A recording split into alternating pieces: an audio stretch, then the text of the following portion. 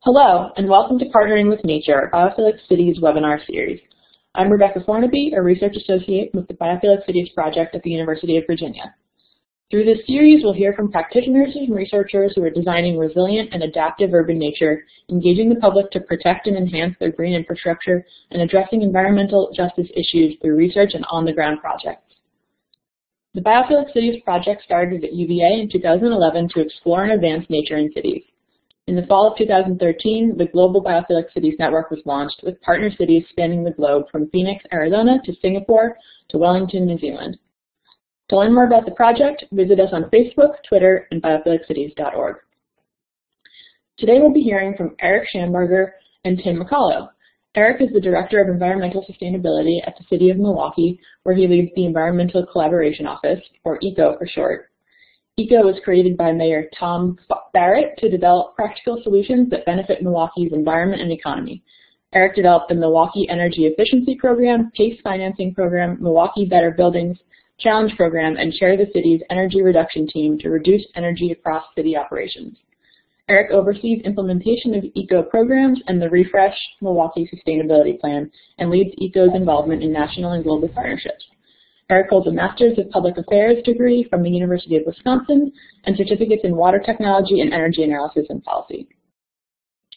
Tim McCollow has been with ECO since 2010 and has been the homegrown project manager since 2013, where he reimagines the potential of vacant spaces for economic development, local food, biodiversity, placemaking, and neighborhood revitalization. Tim was the chief architect behind Mayor Tom Barrett's Homegrown Initiative, which was a top 20 finalist in the 2012-2013 Bloomberg Mayor's Challenge. Homegrown has received national recognition for its innovative, inclusive, and non-traditional approaches to green space development. A homegrown sustainable park was awarded Milwaukee's Best Public Space by LISC in 2015. Homegrown and its partners were the 2015 winner of the South by Southwest Eco Place Design Competition in the Urban Strategies category. Erick and Tim will speak for about 30 minutes and then answer a few questions about their work with Homegrown. Welcome, Erick and Tim. Thanks for having us. We're excited to share our message about how we're working to be an eco-city and how our love for life and being a biophilic city fits into that.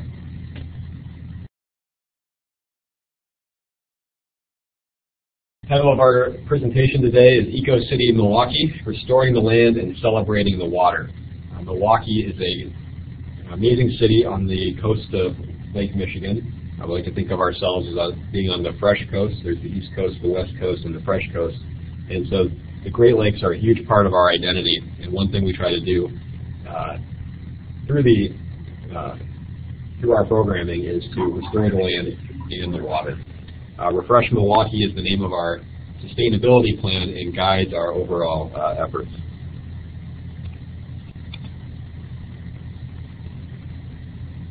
Our work in becoming an eco-city starts at the top. That's with Mayor Tom Barrett.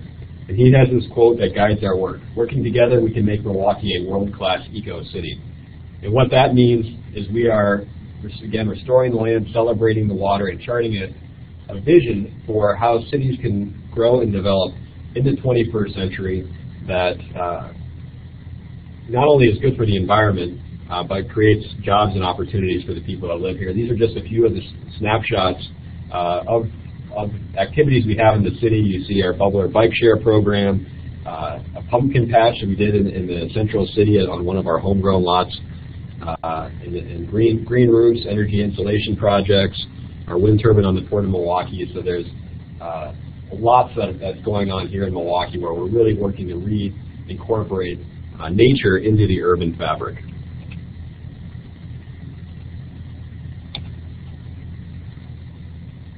The Environmental Collaboration Office, we take a multifaceted approach to sustainability, what I call the new triple bottom line. That's ecology, economy, and what I call eco-community. And it's really, the idea here is to show the interaction of healthy ecosystems that are so important to our economy. And really, you have to have both for a long-term success. You can ignore one for a little while, but if you really want long-term sustained success, you have to focus on all of those elements of sustainability, and that's what we really try to do as an office. So we take a long-term view of the environment, but we always try to make sure that what we're doing is creating jobs for people and improving people's quality of life in the short term while setting us up for long-term success. So I think it's really important to think about the role cities play in sustainability. Neighborhoods and cities are the context of communal life and shape behavior. A lot of times in sustainability office, people think about, well, how are we going to change people's behavior? And I think one of the ways you can do that is by reshaping the urban environment itself, because people respond to the environment that you put around them. And that's one of the reasons we're so excited to be part of Biophilic Cities, is because reincorporating nature into the urban fabric, we think, is really will have a long-term effect on people's behavior and create a context for that communal life, getting people out of their houses, reconnecting with their neighbors, and really taking pride in the city that we have. Well-designed cities serve an economic function, yet are affordable and pleasant to live in. So the way cities are structured, we're the context of trade, we're the context of manufacturing, but to be sustainable, we got to get away from the paradigm of the past where people, for the last maybe 50 years, where people drive into jobs and then feel like they have to commute a long ways to get back to nature in their own backyard. And so one of the things that we're working to do is, again, add nature back to the urban fabric so people will enjoy living here as well as working here. We really feel like reducing waste in industrial processes and our energy systems and our food systems and consumer products saves money and protects the environment. So, when people tell me that, we don't have enough money to do sustainability, I simply point to the amount of waste that we have and the things that hurt our environment. And so our goal is to redirect, to reduce the waste and redirect those funds to things that actually improve people's quality of life. And as I said, cities that incorporate nature into the urban fabric, they're more tranquil, they're more pleasant, and they're more healthy. And so we really believe that, and we think environmental sustainability is critical to the long-term success of not only Milwaukee, but cities globally. I mentioned Mayor Barrett is really the source of leadership for us and for the community at large. He's won numerous awards for his sustainability leadership. He's leading it. There's a huge downtown renaissance here we have plans to spread that prosperity out into the surrounding neighborhoods. We have 4 eco-industrial districts in the city at various stages of development. We'll talk about some of those as we go forward. He's won not one, but 2 climate protection awards from his peers at the U.S. Conference of Mayors for what we've done on cutting energy use, won leadership in stormwater management. We're supporting our manufacturing base of sustainability solutions, and sustainability is baked into our core objectives as a city. And it's not just our office, but he's really appointed people throughout city government that value sustainability and really see the central importance it plays to vibrancy in cities. So our office in particular, as I said, is to make Milwaukee a world-class eco-city. We develop practical solutions that improve people's lives and the economy in the here and now while setting us up for long-term success in those natural ecosystems that are so important. And again, we want to develop community and global partnerships. We really take that old saying about think global, act local. I take it to the next step. Think global, act local, partner global, so we can work together and really make a huge impact. And again, our job is to implement our award-winning programs, which we'll touch on, and our Refresh Milwaukee sustainability plan. Our sustainability plan was done between 2012 and 2013 and involved lots of community and stakeholder input. So it bubbled up from the community, and we worked to implement that across 8 issue areas: buildings, energy, food systems, human capital, land and urban ecosystems, mobility, resource recovery, and water. And so our job is to directly implement programs that benefit those things, but also to act as thought leaders and encourage other departments and partners in the community, both in academia and business and nonprofits, to buy into that same vision. And I think we do that pretty well. Today we'd like to focus particular attention on our urban and our land and urban ecosystems and the work we've done there through homegrown, which ties into the food system as well, and also water. So this is the old paradigm. This is a shot of Milwaukee. This is the old paradigm of using land and moving on. And I think cities across America had this paradigm, or the businesses had it, where, in the early part of the century they used the land, unwittingly polluted it, and frankly moved on. And it was hard to sell that land after it had been polluted. And then so you see this in cities across the country where businesses move out to the suburbs or overseas, and they leave the public holding the bag with polluted sites. And that's clearly not sustainable, both at a city level or a global level, for cities just to move further and further out, pollute the land, and move on. And so we have to come up with new paradigms for restoring our cities. And that's exactly what we've done in our first eco-industrial district, the Menomonee Valley, where this is the same area, that picture I just showed, but it's been totally restored to attract businesses, but really emphasizing nature as an asset to that area, that it will attract businesses, but also connect neighbors, residents, to the businesses where they can work. So we created over 1,300 jobs. There's a 60-acre stormwater park there. The buildings that are located there have sustainable design guidelines. And again, we've reconnected the businesses and people there by looking at nature as an asset, not as just a way to get rid of waste. So in the old part of the middle part of the last century, businesses would just dump waste in the river and looked at it as a way to get waste out of there. And now we're looking at rivers as an asset. You can see in the lower right-hand corner, there's a person fishing in the river. I'll talk about that more. So it's a really remarkable recovery of not just sustaining the environment, but restoring the environment to a more pristine condition. This is how we define our eco-industrial districts. They're former brownfield sites that have been redeveloped primarily for industrial uses. So we're not in the game of just making entertainment districts all over the place. We're really trying to honor our manufacturing heritage and create industrial uses, but incorporating green infrastructure to manage stormwater, integrating the nearby neighborhoods so people can walk to work instead of having to take a car. We're working to pilot new technologies in those districts that can potentially be rolled out at a citywide scale. And then also attract sustainability businesses there. So the businesses we're trying to attract, we want them ideally to be in the business of providing sustainable products for the future. And we've got a lot of success in the Menomonee Valley doing that. There's a manufacturer that makes components for wind turbines. There's environmental engineering companies, all seeing the value of being in a sustainable eco-district.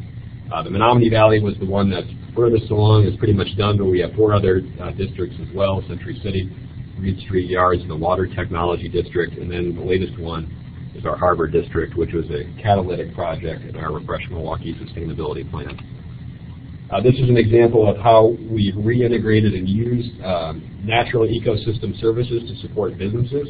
This is a bioretention facility in the Menomonee Valley. So we centrally developed this. It's a quasi-wetland to manage stormwater on site. You can see the pedestrian and bike paths around it. But it was an attractor for businesses because instead of having to require each individual business to put their own stormwater management plan together, we said, look, we'll do that. You feed your stormwater into the centralized system, and we'll take care of that aspect of development for you and create an amenity in that area as well. So that's something that I think can be replicated all across the country. I mentioned reconnecting people to the places they work. So under the old model, the whole Menomonee Valley was kind of segmented off by rail lines, and obviously rail is an important way to ship goods, but it cut off neighbors from the land. And so it was very difficult to take a bike or walk back into the to where the jobs were. You can see an old pedestrian bridge that at some point in the upper photo that it had been taken away. So, over the last 50 years, it was very difficult for people to get into the valley. And one of the things the city did was working with a group called the Menomonee Valley Partners, was to reconnect the neighborhoods by adding pedestrian bridges, 3 pedestrian bridges across the Menomonee River back into the valley. And so it's just a super way to reconnect those neighborhoods. And I can't take credit as an office for doing this. This was before my time, but Again, the Menomonee Valley partners working with the Department of City Development and Public Works did a really fantastic job with this eco-industrial district. This is another example of connecting citizens to the area. The top photo there was this old pedestrian path that had been blocked off for decades, and the city put a bike path to get down through that tunnel back into the Menomonee Valley.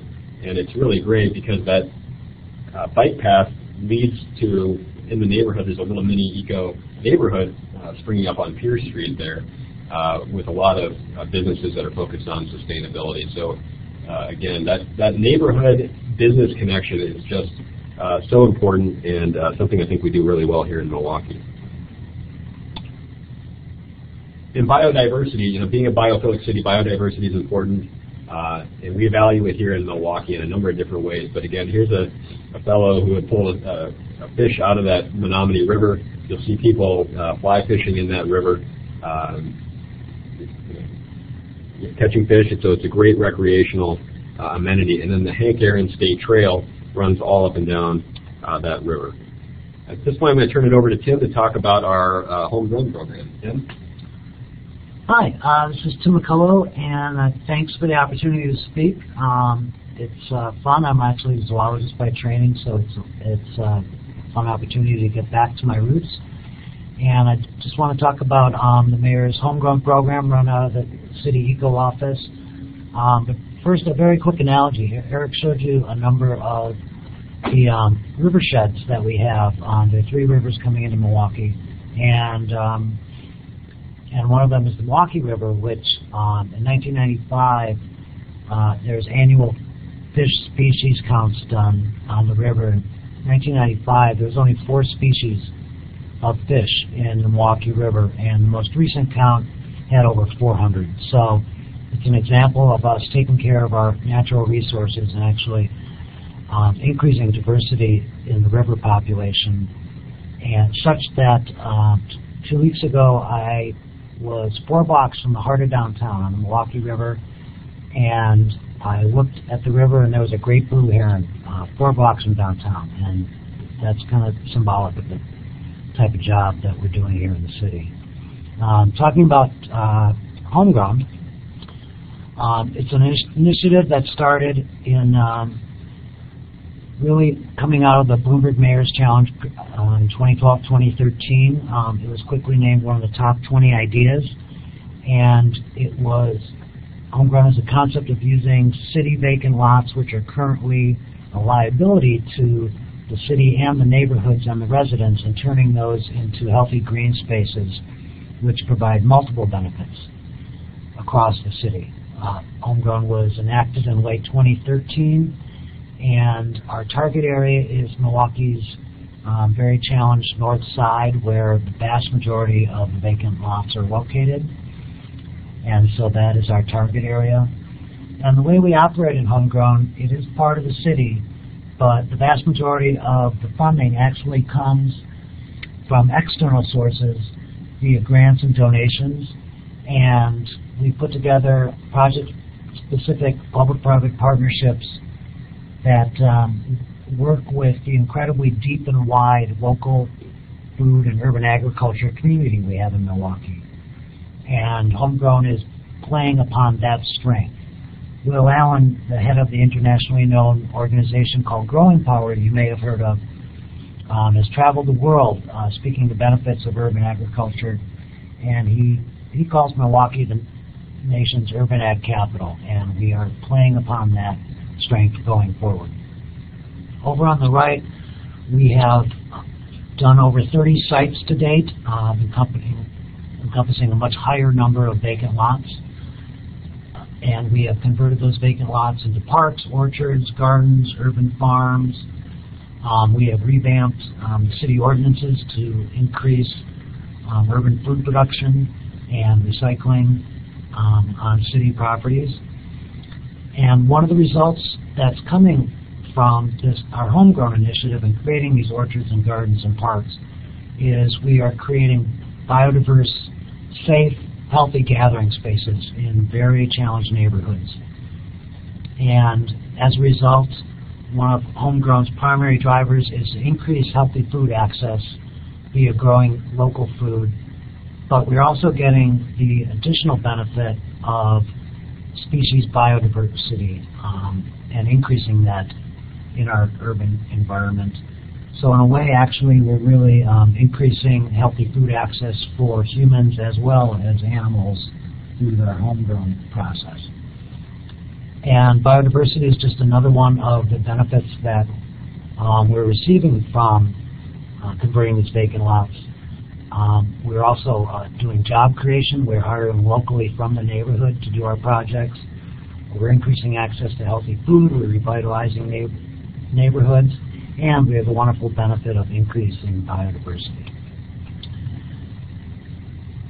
And the type of environment we're dealing with here is your classic urban environment, which is simply put a monoculture of grass and concrete. Our north side neighborhoods and our vacant lots, these few thousand vacant lots we have, I don't have a picture, but the mental picture is, imagine just a grass-covered space that formerly had a house. It's mowed weekly, and it's absent of trees. So between concrete, asphalt, and grass, it's actually a pretty starved environment for animal species. These neighborhoods also have little residential and commercial landscaping. If it is there, it's utilitarian at best. The public parks are relatively distant from each other. So in short, there's really very few food sources for the birds, insects, and pollinators. And the pictures you see here, these 9 pictures, these are all from our premier park called Gillespie Park. And you can see the number of local plants and fruit trees, etc., that we have planted at this site. And you can literally see the difference crossing the street.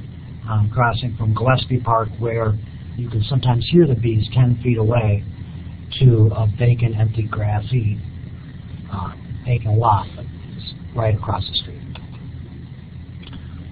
We are especially focusing in on pollinators this year, and Mayor Tom Barrett has taken the Mayor's Monarch Pledge, and one of our major initiatives this year is getting the word out to city residents about planting for bees, pollinators, etc. And we've got a social media campaign on Facebook, Twitter, and Instagram that's doing that. We're giving away milkweed seeds, and generally we're really trying to increase the awareness of pesticide use within the city and the detrimental effect that has on pollinators. And that's really just a short snapshot of our homegrown program. Back to Eric.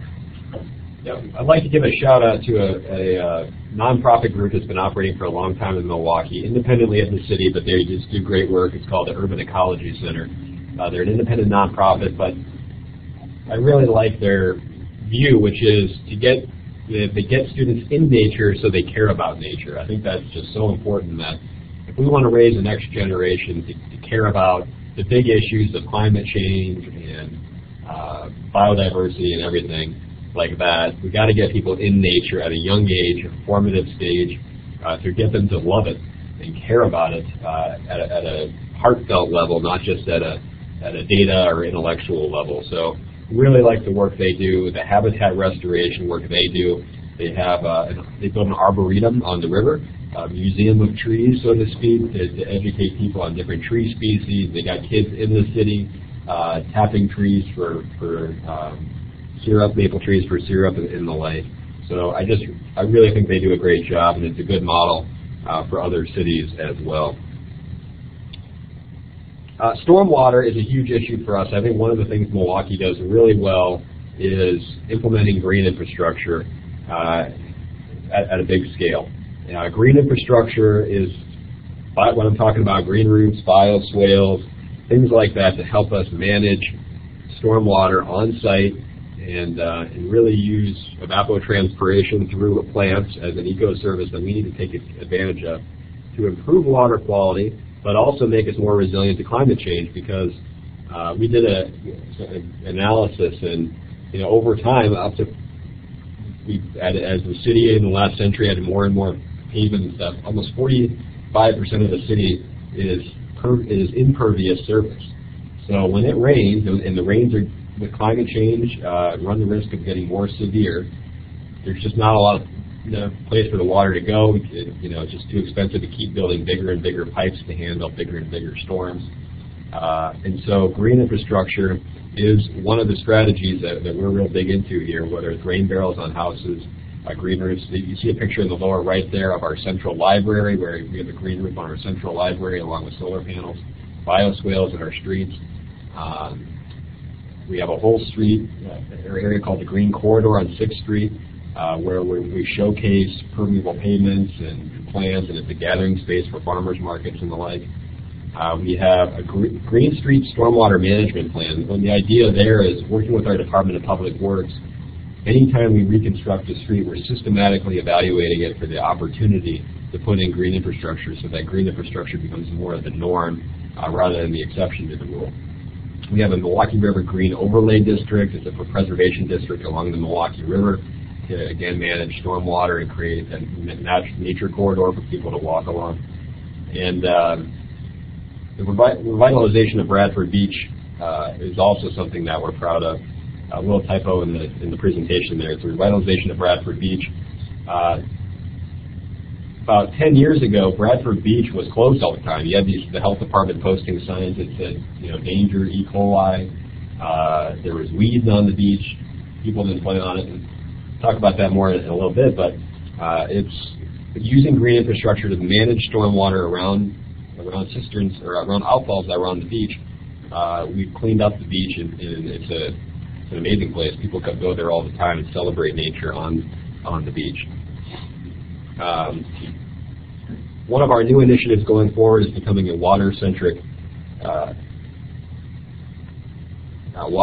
city, and that's a new initiative we're launching. But again, we're trying to really celebrate our place on the water, on Lake Michigan, on our rivers, and there's a number of ways we're doing that.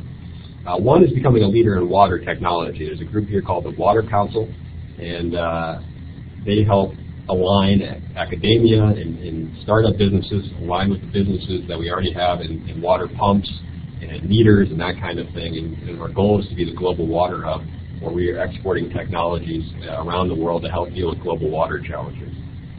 We also have the University of Wisconsin-Milwaukee School of Freshwater Sciences and the Marquette University Water Law and Policy Initiative. So University of Wisconsin-Milwaukee has this fantastic program to study freshwater issues right here at Lake Michigan. And one of the things that our office is working to do is to incorporate the research they're doing there and try to link it to policy at the city level. So we're really implementing science-based policy coming out of our outstanding universities to implement good policy going forward. And then again, celebrating our water resources, including the lakes, rivers, and wetlands. We have another good nonprofit group called the Water Commons. You can see that middle picture there. They have this event where they got people down to the lakefront celebrating the water and creating some beautiful photographs and using light there and some really candles to again celebrate the water. And it's just a pleasure to work in a city where you have so many citizen groups who are effectively working with government to implement the sustainable vision going forward. And then again, that picture of Bradford Beach, that's what it looks like now.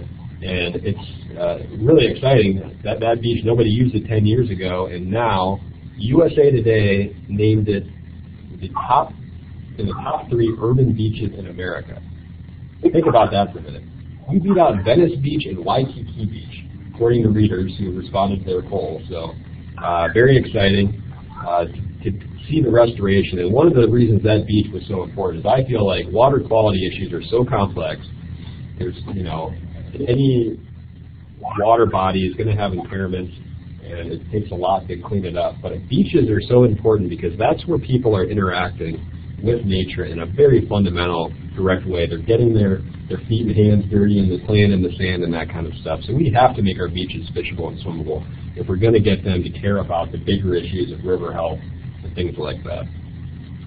So that concludes our presentation. Again, just to wrap it up, I mean, we are working to make Milwaukee a world-class eco-city. Biodiversity, incorporating nature into the urban fabric is a huge part of that, and we're excited to share our information with Biophilic cities, and then going forward, learning what other cities are doing so we can apply it here as we go forward. Thank you very much. Great. Thank you so much, Tim and Eric. We've got just a couple of questions for you. First off, could you talk to us a little bit more about how the city collaborates with community partners? How we work with community partners? Yeah. Yeah, so there's a lot of different ways. I mean, anytime you work with community partners, it's a little bit of give and take. I mean, sometimes they're taking their own initiative. Sometimes we're seeking partners for things. But collaboration is so important. We renamed our office the Environmental Collaboration Office because there is no way 4 people in city government are going to make the transformative changes that we need. We have to collaborate with community groups, and they've been great at helping get it done. So we work together. We just sponsor events, pull our collective resources in play. In some cases, we have partners directly implementing programs for us. But Tim has done a fantastic job with Homegrown and collaborating with community groups. And let's be frank, I mean, we have our challenges in Milwaukee. I don't want to sugarcoat any of this. We have social and economic challenges in Milwaukee. And I'll let Tim talk a little bit more about how Homegrown is providing purpose and meaning for people to improve our urban landscape. Yeah, simply one great example of collaborations that really produced results on the north side last year was what we call the Partners for Places program. And that partnership was an ad hoc partnership of 4 local philanthropics, the city partnering with Growing Power, a local landscape developer, the university, and 2 nonprofit organizations that had workforce development programs. And this partnership went ahead and built 20 parks and orchards last year in 2015 on city vacant lots, working with 17 neighborhood sponsors. So that's an example of the public-private partnerships that go forward, where we end up creating beautiful, green, healthy space. We're actually creating economic development through putting money back into this community, hiring local workers, and keeping those dollars local. And many of our sites do have green infrastructure as well. So Northside residents are not only getting on-the-job training, they're getting on-the-job training in a growing niche field of green infrastructure construction and maintenance. Great. Well, that answers my second question as well about how the city is reconciling the needs of economic development with ecological restoration. So thank you both. Is there anywhere, if people were interested in learning more about this program, is there anywhere they should look? Any favorite resources that you guys have? I think our website's great, milwaukee.gov/eco. That provides an overview of our programs in all of our strategic areas. There's links to the Homegrown program right there. There's links to our sustainability plan. We're Fresh Milwaukee. We're very active on social media, Facebook, Twitter. What's our names for those? On Twitter, we're at EcoCityMKE1, and you can find us on Facebook at either Eco City Milwaukee or Homegrown Milwaukee as well.